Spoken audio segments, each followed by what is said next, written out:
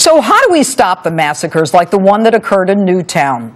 President Obama this week rolled up his sleeves, and here are a few of his suggestions. Number 7, launch a national safe and responsible gun ownership campaign.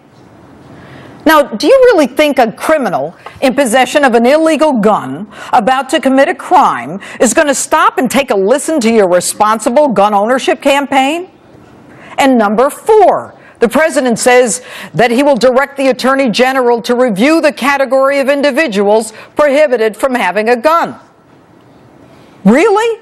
Aren't all criminals and the mentally ill already prohibited from owning a gun? That hasn't stopped them. Number 11, the president says there should be a nomination of an ATF director. By the way, Mr. President, isn't that something you should have done during the Fast and Furious debacle when we were furiously shipping assault rifles into the hands of the Mexican drug cartel? And the president's number 13, maximize enforcement efforts to prevent gun violence and prosecute gun crime. This from a president under whose watch gun crime prosecutions have gone down 40%. Now, I've dedicated my professional life to prosecuting criminals. I've been on every side of the gun issue. I've arrested, indicted, convicted, and sentenced gun traffickers.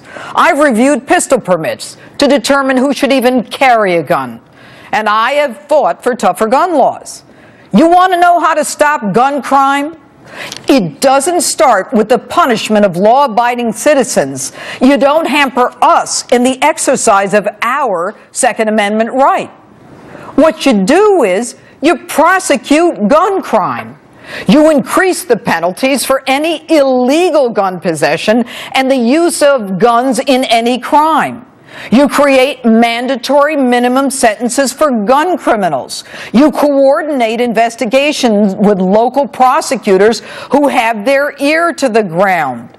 You don't limit the number of bullets in our magazines so that the criminal gets to outgun us. You allow for the confinement of the dangerous